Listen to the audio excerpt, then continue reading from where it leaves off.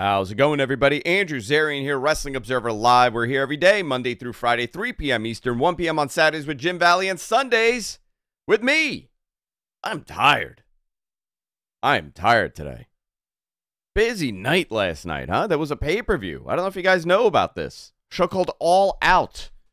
Live from the Now Arena in Chicago. You know what? Fantastic show.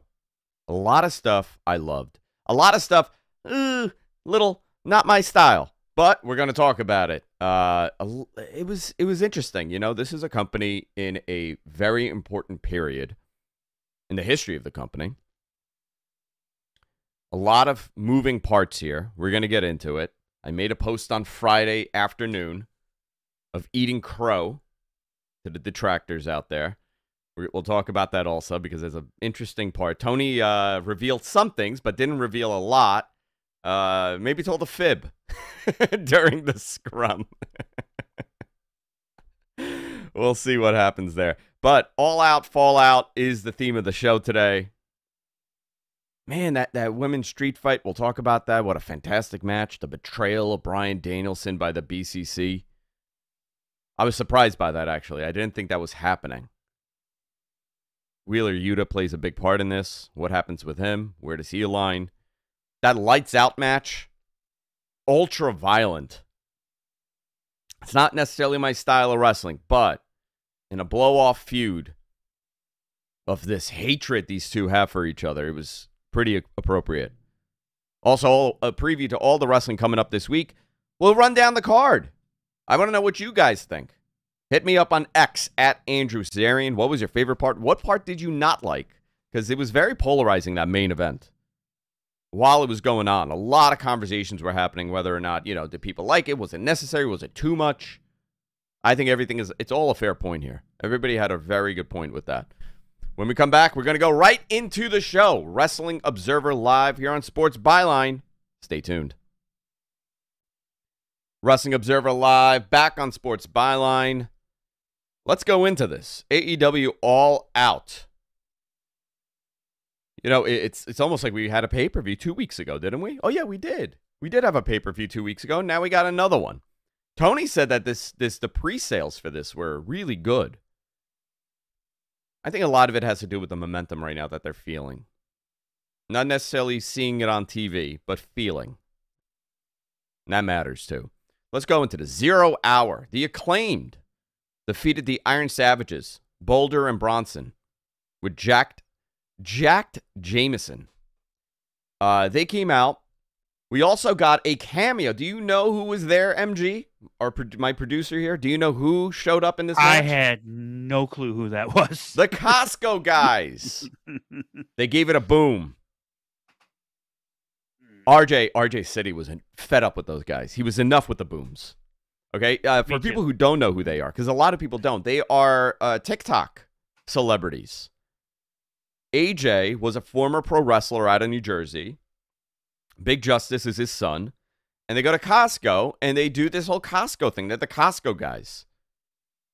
Remember that a couple months ago? We're the this guys. Of course we do this. We're the that guys. My question, where the hell was the Rizzler? That's who I want to see. MG has no clue what I'm talking about. 90% of my audience has no clue what I'm talking about. I want the Rizzler in AEW. I want the Rizzler in that main event. That's what I want to see. Ring of Honor, obviously Acclaimed won this. We got an ROH championship match. Champion Sammy Guevara. I'm sorry, my vision has deceived me. Ring of Honor tag team champions Dustin Rhodes, Sammy Guevara, and Hologram defeated the Premier Athletes. You know, Dustin is interesting now. You know, like he has a double championship. There's a reason why he's in Ring of Honor. There's a little bit of a push for Ring of Honor talent, kind of. You know, Sammy Guevara's there now. They're doing something here. I'm curious what it is. If they're evolving Ring of Honor a little bit, does Ring of Honor turn into a show with this new TV deal that's coming up? There's some emphasis now on this. We also got the Bang Bang Gang. Juice Robinson, Austin, and Colton Gunn defeated the Dark Order, which was Evil Uno, Alex Reynolds, and John Silver. Just a nice display match, you know, 0 hour. Most of these were just to get Yeah. people going. Yeah. Yeah, just to get them crowds going. fired up. We also got Tony Schiavone welcoming Sky Blue to the stage. So she was in a cast, and it's her hometown, obviously, hometown favorite. She came out. You know, she got injured a while ago. It was the 3rd-year anniversary of her debut. Because remember, she debuted on the Rampage show of the week we were there. Yeah. Mm. Yeah, and, you know, she has a following. She definitely does. She started to say that she might be out for a little while longer, and then she was interrupted by Mariah May and got beat up. Mariah says she's not doing her championship celebration in Chicago, and then attacked Sky Blue. Okay. I guess they're setting it up. Maybe she's okay.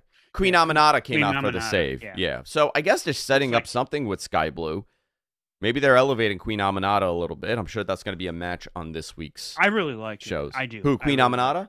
Yeah. Yeah. You know, she from the time that she debuted to now, that she has made these tweaks to her that come off really good on TV. We also got Undisputed Kingdom, Roderick Strong, Matt Taven, Mike Bennett, defeating Shane Taylor, Lee Moriarty, and the Beast Mortos, and Action Andretti and Top Flight. Big match. There was a spot in this match that I shook my head, where Layla Gray is sitting on the apron and she's doing the airplane runway thing with the little lights, and I was like, okay, I don't know if I like that or not, but whatever. Yeah. We now, you know, the 0 hour, it is what it is, you know, like it's to build, it's to get people on the show. You know, people want to be presented on the pay-per-view, and it's interesting because you have guys like the Acclaimed that can main event a TV show, were tag team champions, were on the pay-per-view, and now they're on 0 hour, and it's not really a downgrade. No. Good way to put it. It's like it doesn't feel like a downgrade that they're on a pre-show. It's just like, okay, you know what? There was no room on this card, so this is how we're doing it. You had 1, 2, 3, 4, 5 matches. I'm being messaged right now while we're doing the show, and people are giving me 4 matches in a segment. In a segment, yes, in a segment. 4 matches in a segment. Let's go into the main card here. Start off with MJF and Daniel Garcia. Before the match, they both were emphasizing that they want to break each other's necks. They beat the crap out of each other. Daniel Garcia is a guy that needs wins on TV. I say this a lot about a few people here. They have some talent that people could get behind, but they keep losing and losing and losing. You know, like Takeshita, up until now. He did well in the G1. He's coming back fresh. He was in that match. They're continuing that program, I'm sure, with Okada. But he's a guy that has been on TV for a while. He came in really hot because he's impressive looking, which we'll talk about a little bit more. But he loses all the time. Daniel Garcia, he has a following. He loses all the time. The story was it ended with a low blow from MJF. After the match, Garcia was able to hit a pile driver from the second rope, which he had intended on doing the whole show. He tried it during the match, and he finally got it. And he finally got it. Yeah. So real quick, you talk about him not getting wins. Oh, I got an alarm going off. You talk about him not getting wins. I thought that's elevated him with that ending, the way they ended this. I felt like maybe he lost the match, but I felt like he got a leg up on MJF and elevated himself that way. I guess so. I yeah. You know, like I get it. I get why Wins they did it. Matter, it doesn't matter. Does it not matter? Does a presentation matter? You know, it's not like a perfect science here. You don't have to win every match to go over, and you don't have to lose every match to become a loser. I get what they did, why they did it. But I want to see him, you know, maybe he should have been facing somebody else on pay-per-view and getting a win before Max and losing. You know, like that's only me. That's my position because I think there's something special about Daniel Garcia, and obviously they see it too. You know what I think? I think they're going to run this back at Grand Slam. I think that's where they'll end up doing the blow-off of this. They could. I mean, does that make sense? Makes sense to me. It seems like there needs to And be then another Garcia match. wins. Well, Max is going to Garcia lose in New actually York. goes over. Hey, Heat. You know, Max loses now in New York, the hometown. I mean, that's silly too. You could do something. We'll see. Next match was the Young Bucks. They defeated Claudio and Wheeler Yuta to retain the AEW tag titles. This likely played into what happened later, which was interesting. Did you like this match? You know what? Honestly, I liked the story. I was hoping that Yuta and Claudio would win. But this is one of those matches you could have took off the show, to be honest with you. I get why they did it, but it didn't really resonate. Actually, if you really look at this card, because the card was a really big card, would this be the worst match on the main? Not the worst. It just was there. You know, it wasn't bad at all. These guys are all work. Yeah, they're Claudio all great. Was a stud in this thing. Yeah, absolute monster. But yeah, I think because everything had this aggressive feud feel to it, this didn't have that feel. This felt like a normal match. And I think that was the only difference here. When you look at this entire main card, these are blood feuds. Top to bottom. Something big happened. And this is the only one that something big did not happen in. But it sets up something. It set up something, absolutely. Wrestling Observer live here on Sports Byline. We'll be back right after this. Wrestling Observer live here on Sports Byline. Covering All Out from last night. I love a Saturday pay-per-view. You know why? I get to talk about it on Sunday. Normally what's happening is I'm rushing through the show and I'm doing a preview, and by the time you guys hear this, the show's happening. So I like when I was able to watch and think about what I'm going to talk about and have these detailed notes provided to me by my producer with a lot of misspellings. Let's go into it. You wouldn't like it any other way. I wouldn't like it any other way. Will Ospreay. Now, this was fascinating. Will Ospreay defeated Pac to retain the AEW International title. This was, I would say this was the best Pac match I've ever seen. Obviously, we know Ospreay's fantastic. He's had these amazing matches. Pac is remarkable, unbelievable. These two connected so well. And, you know, their styles work. Their styles really work. They're very similar. And, you know, the story was who's the better guy here. And it was a real competitive match. You wrote down, this might be match of the year. I got to think about that. It was fantastic. They just kept going. And when I didn't think they could turn it up a little more, they did. There were certain spots in there. There was a Poison Rana German suplex sequence on the apron. Yeah, the Poison Rana on this, that was brutal. I was just like cringing the entire time. I did a lot of cringing last night. Yeah. Put it that way. Well, you know, they everybody worked hard, right? I think everybody realizes how important this is for these shows to be at this level, especially now. You know, you want everybody to go home happy. That old AEW. I mean, we were at All Out 2021, and that is probably the best pay-per-view or possibly the best show I've been to as a complete package. And I've been to many pay-per-views. I've been to WrestleManias. I've been to NXTs.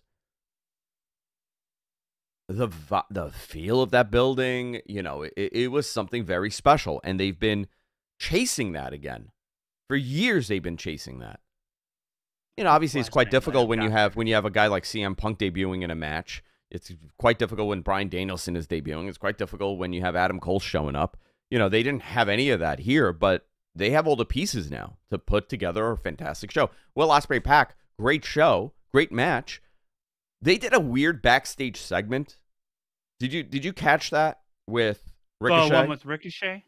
Okay. Yeah, where he was watching the match. Ricochet was watching the match, okay? So they interview Ospreay after the match. And it's almost like the Then you guys tell me if you caught this too. It was almost like they were both of them are cutting two separate promos, and they never updated the new promo. Will Ospreay's talking about, like, why are you being such a jerk? You know, like essentially like turning on Ricochet. Ricochet didn't say anything to make him get aggressive with him, right? And then he changed and he started just getting aggressive. It was, and then he started getting very aggressive. awkward. It was very awkward. Like, and they were smiling. I don't know if it was written. I don't know if the whole thing was ad-libbed. I don't know if it was tongue in cheek. It was like they were. I don't know if it was tongue in cheek. cheek. They were trolling us, right? It just felt that way. Like, you know, they were like, "Oh, why you're talking all this S?" And he's like, "I'm not. I'm talking. Yeah, I am talking, but you weren't. You showed up last week. You guys stared at each other. Ospreay gets hit with a poison rana, and then he's just sitting in the back and watching the match, and then he came over." I found that to be awkward. I mean, obviously we know that they're going into this. Maybe that'll be the match at Grand Slam. Maybe that's the next pay-per-view. Man, that'll be fantastic, that match. Maybe they'll do that spot again. I think they got to do that spot all over again. Oh, the Superman spot? Yeah. Remember that spot killed the business. Remember that? Yes. That was the moment, guys. That was the moment that killed the professional wrestling industry. Is completely fake. This is a figment of your imagination. Really doing this. Right? Yeah. Because the business is gone. The business is over. That killed it. That small move in New Japan. Was it New Japan? I think it was, right? They ran it back a couple of times. I think they did it like WrestleMania weekend, a couple of the indie shows, maybe ROH. I think it was an ROH show, actually. Was it? I could have sworn it was They did it more than once. And they did it in New Japan, and they did it in the States. Yeah. I think in one of those WrestleMania weekend shows. You know what's amazing? Prince Puma and what was his name in Lucha Underground? Killshot? Oh yeah. Yep. I mean, it is interesting how like the remnants of Lucha Underground is still happening. Yeah. So a lot of people that are there now. Yeah. We're there. We're part of that. Penta, you know. I think Lucha Underground is a forgotten promotion. It came out a little too early. I think it was like a year too early. I don't know. I enjoyed it. I mean, the spooky stuff was fascinating. It was done well. It was created as a TV show. I think a lot of people did not see it because of distribution issues, but fascinating promotion at a really weird time in wrestling. Fascinating. Right on. Let's see. What do we have next? Oh, Chris Statlander, Willow Nightingale in a Chicago street fight. This was fantastic. This really was good. The story was that they hate each other. I was shaking my head. Yeah, Stokely Hathaway was outside like, too. how are they gonna end? How are they gonna follow up that match that just happened? And they managed to get it. They did. They managed. I mean, they were in a tough spot. They were in a really tough spot. You had the MJF match, Daniel Garcia. That was a really good match. Went into the Young Bucks Claudio match. That was fine. It was fine. It was a good match. And then it went into overdrive with Will Ospreay and Pac. So this should have been the cool down. It was not. But it wasn't. No. It was not a cool down. The crowd was so into this. They were essentially asked to follow the best match of the night and possibly, arguably, match of the year for that company, in many people's opinions. You know, I don't like doing that because it's subjective. You know, depending on what you like, depending on the talent that you're into, depending on it's all subjective, guys. It doesn't really matter. They put on a fantastic street fight. Totally blew the expectation that I had for this match out of the water. Not that I had a bad expectation, but they did everything you could imagine. Statlander at one point would powerbomb Willow through the Spanish announce table, but that table was high. Did you notice that? That was a really high table, and she had to really... it just kind of dropped. And the whole thing just went... Very good stuff. Willow Nightingale. What did you write here? With tap? She tapped when... I'm like, with tape? I don't think there was a tape spot. There was a fluorescent tube spot. There was a fluorescent Yes. tube spot in this match. Will the Which, Nightingale tap? which totally caught me off guard. I don't know Me about too. you. I was like, where'd that come from? I don't remember. Maybe they have had light tubes in AEW, but I don't remember. Yeah, they have. them No, they've before. done it a couple times. They did it during the they did it during the Jericho and the pizza cutter yes. spot. They did it during the Jericho match, yeah. and I think they Nick did it Gage. during one of those hardcore women's matches that they did during the pandemic. Wasn't there broken glass everywhere? Could there was. possibly one of those. Yeah. I don't know. The pandemic era, my brain is kind of mushed from that time frame of wrestling. All I see, if I think about that era, all I see is screens of people's faces that I don't want to see. That was an insane concept that they did. That Thunderdome, that was wacky. Yes. Really wacky. Why'd you have to bring it up, Andrew? Yeah. Move on. I know. You know what? I can't go back and watch any of that. Have you ever been able to? No. And even the really AEW shows, even those AEW shows from that era, you know, it is something to be said. Like, that will be a forgotten wrestling era. You know, 10, 15, 20 years from now, people are going to go back. To have people. Yeah, at least they tried. And they had an open air screen. they had an open air building too, which was a positive. But I mean, to go back, I mean, they're going to tell stories like, oh yeah, these guys wrestled for like months and months, almost a year with no audience, just no audience, it was a stage show. Basically a stage, yep. Basically exactly a stage. That was a really good match. They both worked very hard. Willow Nightingale and Chris Statlander. Two Long Island girls. Got to give them support. Love it. Okada, Takeshita, Mark Briscoe, Orange Cassidy, Continental title. Mark Briscoe was bleeding really early on in this match. What was the spot?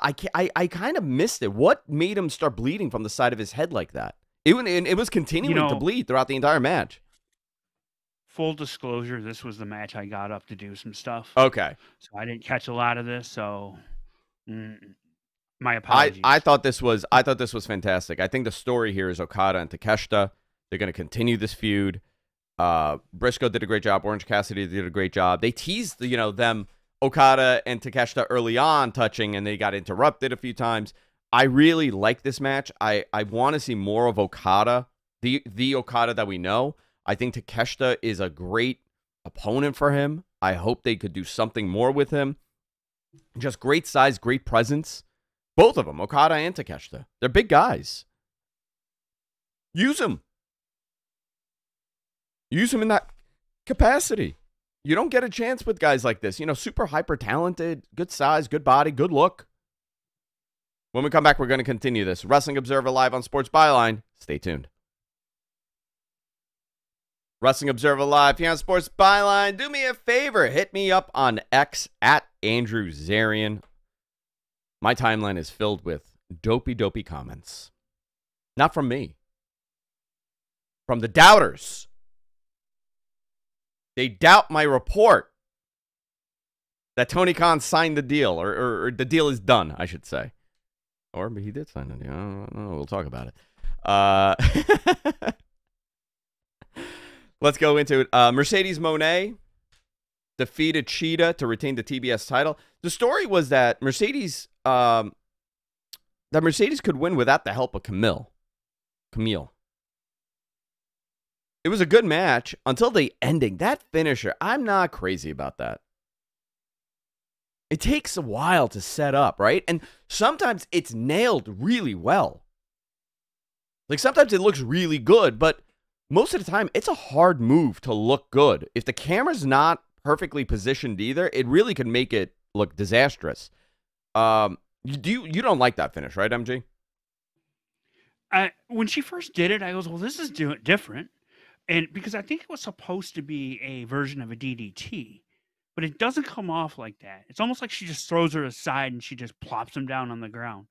And it doesn't look like it hurts. And I'm sorry, but I can't buy that as a finish if it doesn't look like it hurts. So yeah, and yeah, and it does take, and I think that led to that clunky finish because they were trying to set it up, and she couldn't get her arm hooked at first, and yeah, it just needs to be more refined, you know, Yeah. on how you go into a finish. Yeah, I mean, listen, I would say modify it a little bit and do something else. I thought this was fine. I like Sheeta a lot. This is just another win for Mercedes until she has a spoil. And I don't know who that spoil for her is going to be. It wasn't Britt Baker. It wasn't Sheeta. Who's next? It's an interesting question because I'm trying to rack my brain. You know, maybe like a Tay Conte coming back, someone like that. Maybe I don't know. I don't think. Ty Guevara. I mean, they're going to put people in. They're going to put people in front of her. I think is what they're going to do. And I think that's fine. So, but who's going to be the spoil in the end? Maybe it is. Camille. Maybe she turns. I don't know. We'll see. I want to see more of her because she's fantastic. AEW World Champion. So this was the main event of the show, technically. Correct. Bryan Danielson defeated TNT champion Jack Perry to retain the AEW World title. This was a great match. Kudos to Jack Perry. He made everything look great. Bryan Danielson is fantastic. He took one of the best running knees I have seen. He ate that and died. Yeah. You know, it was a nice match. And a lot of people are thinking, why is this the match? Why is this the match? Why are we doing this as a... Well, we got the answer, right? We saw what happened here. After the match, Kill Switch comes out. They tease that Christian is about to cash in on that contract. Christian comes out a cool with the wings moment there where Kill Switch. I always talk about Kill Shot. Now it's on my brain. Kill Switch looked at Jack Perry, and Jack Perry's like, "Are we really doing this again?" Because remember, they had that big blow-off feud. They had a big blow-off, but they were also tag partners for a long time. I do like how Jack Perry is no longer Jungle Boy and Kill Switch is no longer Luchasaurus. It does show that they evolved them properly. Yeah. And I do like that a lot. I do like how they've evolved them into different people. So they come out. Christian comes out with the wings.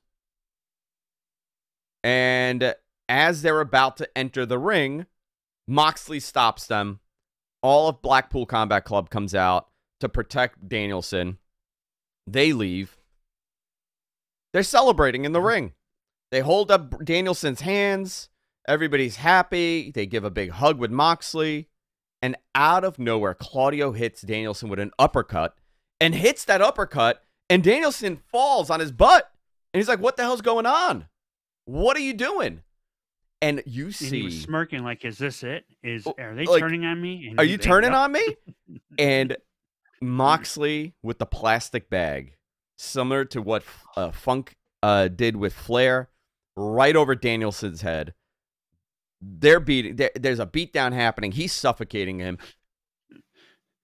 Yuta's being held back. Yuta's being held back. There was a "This is murder" chant. Yuta's being held back. He's crying. It felt like a sanctioned mob hit. Where one guy in the group didn't agree with it. He understood it, but he didn't agree with it. That's where I got out of that. The Blackpool Combat Club is done. It's over. As we know it in that form. I don't think they're going to be called the Blackpool Combat Club anymore. No, they have to be called. I mean, listen, it was called that because of William Regal. So, you know, and Marina Shafir is in the group too. Marina's in it too, and maybe someone else. I'm still wondering what happened with Mox when he yelled at Tony Schiavone and said, "This is not your company anymore." This is it. I think we're seeing it all play out now. Whose company is it? Well, apparently it's theirs now. Who authorized this hit on Danielson? You really want it to be Shane. Danielson's last opponent in this company as a full-time wrestler needs to be Shane McMahon. No. That needs. I'm going to save the audience listening to this. What do you mean? What do you their, mean? phone, No. radio, The or audience, however- the audience is speaker. all for this. You don't know anything. Can I teach you about professional wrestling for a second? The audience, that's all they want to see. That's all I'm getting. I'm getting letters written to me from people in Portland. People in Portland, people all over the country won't be are nice writing me letters. handwritten letters saying, I want the final match to be Shane McMahon versus Bryan Danielson for the AEW World Championship. That's what everybody wants. I can't help you. I can't help us people. He's a menace today. I'm telling you. No. Everybody agrees with that. Come on. We all know that. I'm very curious to see where this goes. I mean, listen, Mox would be a great final opponent for Danielson, and you could put the title on Mox, and he's a great ambassador for that title. He's a recognizable name, going into this new TV deal. That was the final match. And then we got Hangman Page, Swerve Strickland in a lights-out steel cage match. So I rewatched this right before we went on the air because my initial feeling to this was, this is a blood feud. This is the blow-off. This is the final one. Hangman is so good. Yes. Swerve is so good. Both of these guys have been married in this feud. And when you have guys that have the chemistry that they do, anything they do works. I will say this. This is not my style of wrestling, okay? It never was. I know you think like, oh, Andrew, that's pretty funny. You got an ECW LED sign that you paid a couple $100 for. Yeah. Listen, I was a teenager when that thing was going on. I'm 40 years old now. I like a very different style. However, this was a fantastic match. And it made sense in the storytelling. It made sense because they hate each other. He set his freaking house on fire. He broke into his house. He bled in his mouth at the last show, the last match that they had. He hung Hangman. Remember that? He hung him. Yep. That's how he won the match, right? That's how he won. And this all culminated right here. The match started with the cage still in the air. They were essentially trying to decapitate each other. There was a cinder block bump, two of them. Both of them bumped on the cinder block. There were staples in them. That was the first cringe moment, by the way. When Swerve bumped on that cinder block, I was like, how's his back even working? They took this to, that last match that they had, that big one, that was pretty violent. This was ultra violent. Just went to another level, yes. Totally different level. They did the cinder block spots. The refs, so at one point, the chair shots, that main one that he took, unprotected, they flipped the camera, they switched it really quick. You could tell that the chair was loosened. I mean, they did it the right way, right? And Hangman was hitting him with that chair, but did you notice how he was hitting him with the corner of the chair and kind of protecting it? Yes. Like holding the chair, holding it together because they knew it was going to collapse, right? To pull the curtain back a little bit. So that wasn't the most, I mean, it looked nasty for sure. And that's the whole visual, right? Don't get hurt, but make it look terrible. I think the brutal part is what you're about to say next.